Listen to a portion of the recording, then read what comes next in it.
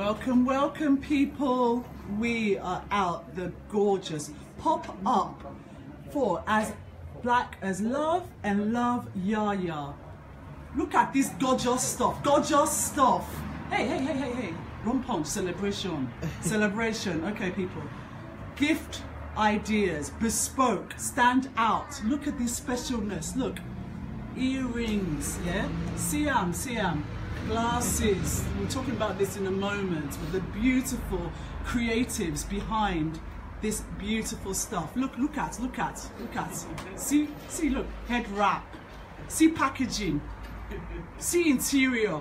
You love it. Come. Sunday, this Sunday, the 22nd. This is how long you have. Tonight, Friday the 20th. Yeah, 10:30. They're here selling. Look at. Head wraps.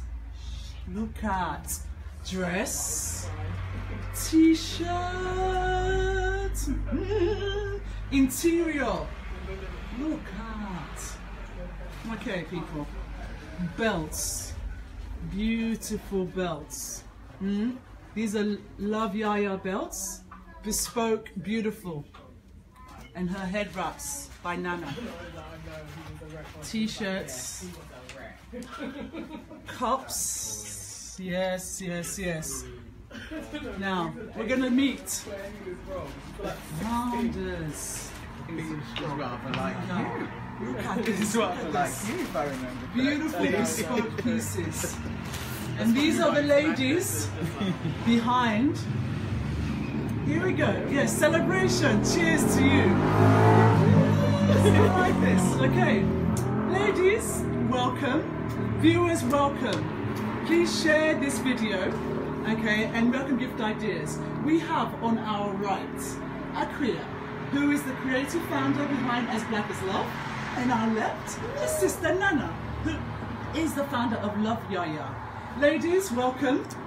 Thank you. Please tell us about your brands and yourself. Well, As Black as Love is me, and it comes from, I decided the place of just before the creativity comes out, gestation, pregnancy, it's all in black. Creation begins in the black before it's exposed into the light. So, and I've decided that place is love.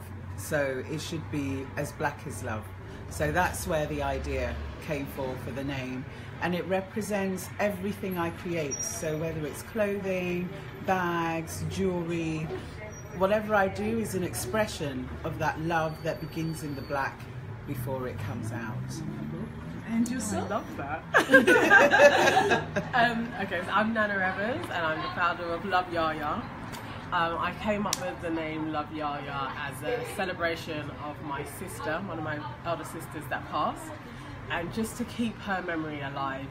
And I feel that she's a guiding force for me, so I wanted to celebrate her life, and she's still living within me, so that's where I came up with Love Yaya. I make leather belts and headscarves, kimonos, I sell jewelry as well. And again, following on from my sister, it's like she is probably one of my heroes.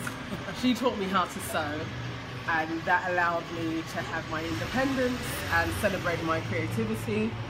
So I'm just carrying it on. I'm just sharing with the world what my talents are. Wonderful.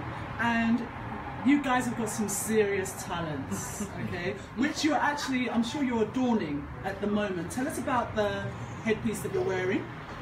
Okay, so this is one of my headscarves. It's a new print that I've picked up that's going to be on my website tomorrow. I will be listing those. Also my sister is wearing one of mine as well. Yeah. See, at the moment we're in love with red. Yes. I didn't even realise you were going to be having a red one on. I don't know, we do that all the time. And you have the Fulani earrings then as well. Yes, and we're both a bit obsessed with Fulani women and Fulani culture and their makeup and their jewellery, but I really like their jewellery because it's based on a spice that in Ghana we call prekese, It's all over West Africa, but I don't know the other names of it. And it cures so many things: diabetes, gets rid of ulcers, and they used to trade it all the way up into Egypt back in the days of the Pharaoh.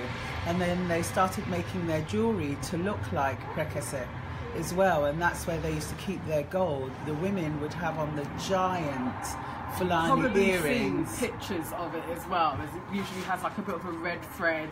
Sometimes it would be so big they would be wearing it over their head and hanging down as earrings. They are amazing. Yeah. And my sister kind of introduced me to them, and I was like, yeah, this kind of, it encapsulates both of our brands, so I want to be selling it as well to my customers. And my overarching aim would be, you see in the 90s and 80s, the gold bamboo earrings that was just synonymous with black women. Yeah. Fulani jewellery should be exactly the same. We should be able to see it and be like, that is inherently African and it's a part of us. So yeah, every woman should have one. Yes. Or two. I like this, and we have this here. I'm going to get everything in the shots, the jewelry behind you as well. Tell us about the pop-up shop that you have here and up and coming, what's it called, events. Yeah. So the pop-up shop that we've got here is 3 brands that have come together, and luckily for us, the management company who have done this whole development have got one shop for the community that's free for designers and creators, and you get it for a week. So 3 of us came together, and so Nana had it for 1 week, and then the other lady whose label is Gita's Portal, she had it for the next week, but they decided to join forces so we could all have our stuff for 2 weeks.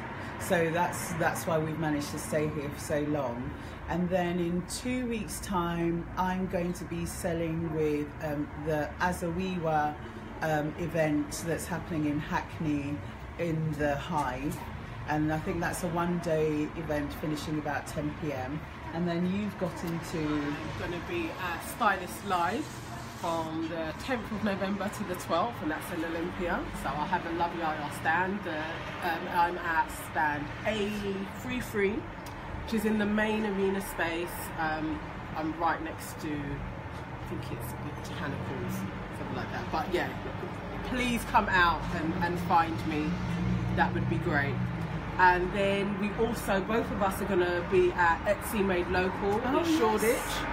We have a shop there, it's Shop 7 on Dre Walk. That's going to be great. There's 16 Etsy sellers, all selling. You can meet the designer makers. It's going to be a great opportunity for other people who want to be selling on Etsy as well to come and meet sellers. And what dates? That's on the 30th of November till the 3rd of December. We'll let this go past.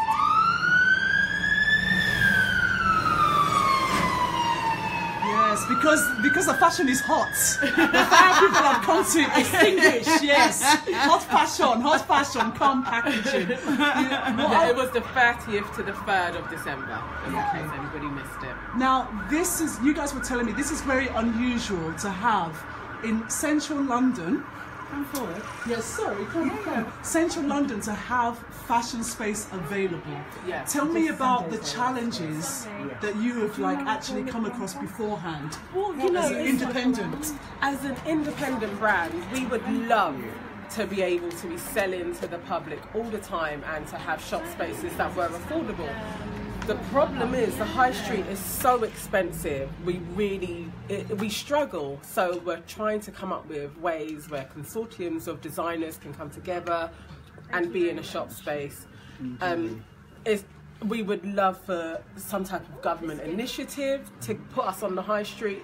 This is great. What Hackney have is amazing, having the Hackney shop, because designer makers can come in for a week and show the public their brand.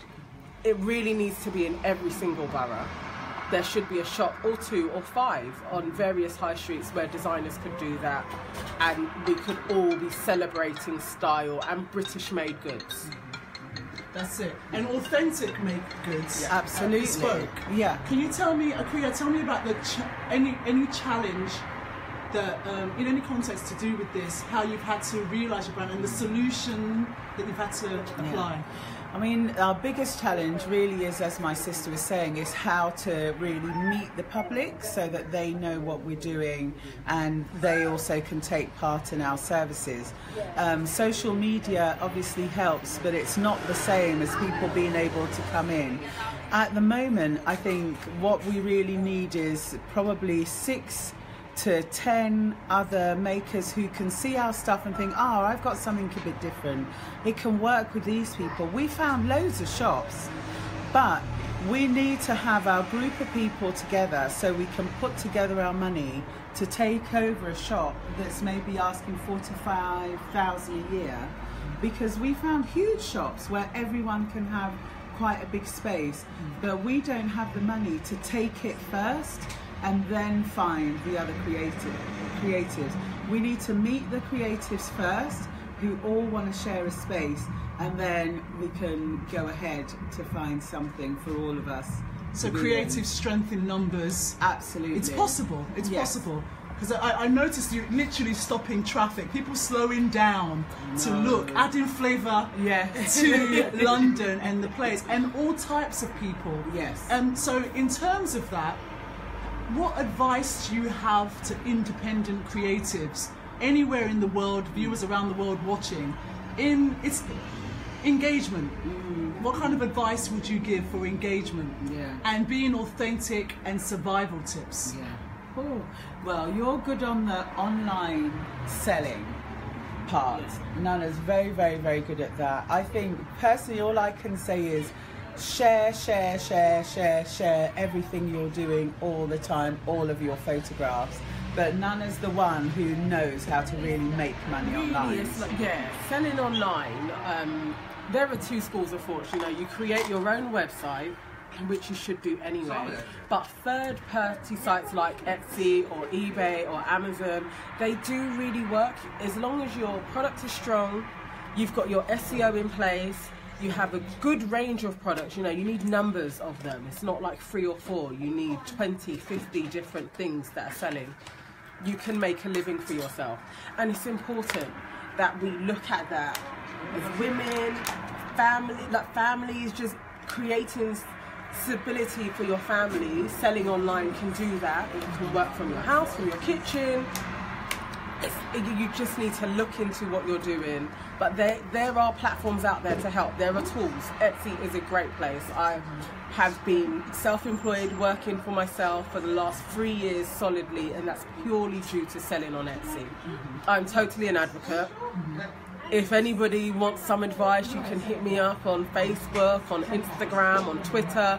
On my Etsy page, you can find me, ask me. I will help anybody in any way that I can.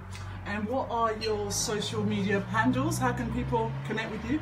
It's always whatever it is, facebook.com/LoveYaya. Same with Instagram, same with Twitter. LoveYaya, LOVEYAAYAA. Right. They'll all be added, links will be added at the end of this interview, at the bottom of it. Thank you so much. No problem. Can I help you in any way? Yeah, just AKUA, how can people connect with you to on Facebook, on Instagram, AKUA OFOSUHENE, which is AKUA OFOSUHENE, AKUA OFOSUHENE. Or even if you just put in As Black as Love, that all the ways, you know, you can find me. Thank you. All the links will be provided, everybody. Thank you.